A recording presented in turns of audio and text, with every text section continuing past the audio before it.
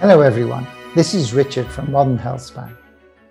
We recently had the opportunity to interview Judy Campisi, who is a professor at the Buck Institute and is a pioneer in the study of senescent cells. In her earlier studies, she discovered senescence-associated secretory phenotype, or SASP. As an introduction to our interview series, we will look at one of her recent papers that describes a novel marker for senescent cells. Here is the paper. CDKN1A, transcript 2, is a marker of aging and cellular senescence. And the main author is Professor Campisi. Why do we care about this? Senescent cells are cells that have entered cell cycle arrest.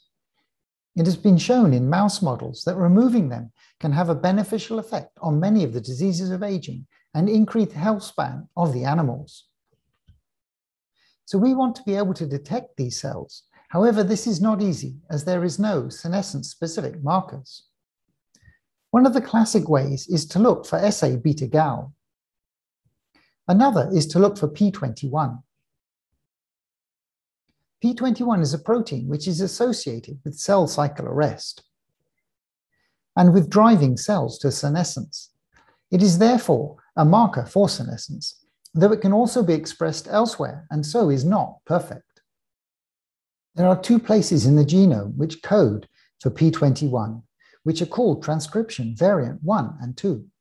What the authors found was that variant 2, which has not been much studied so far, is a better marker for senescence and aging than variant 1 and P21.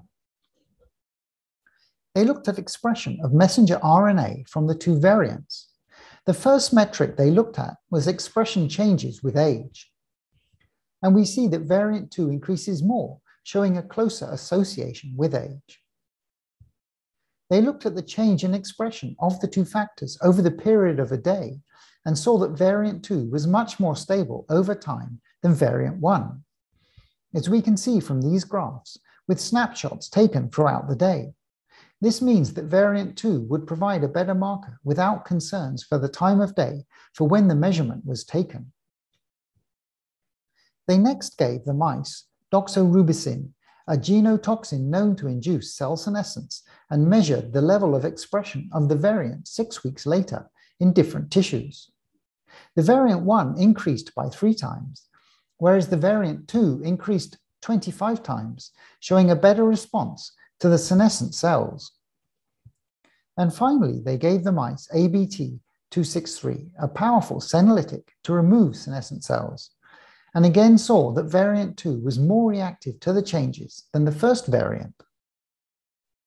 So what the authors have shown is that variant 2 is a new, more sensitive marker for senescence than either variant 1 or total P21, and provided a better marker for senescent cells.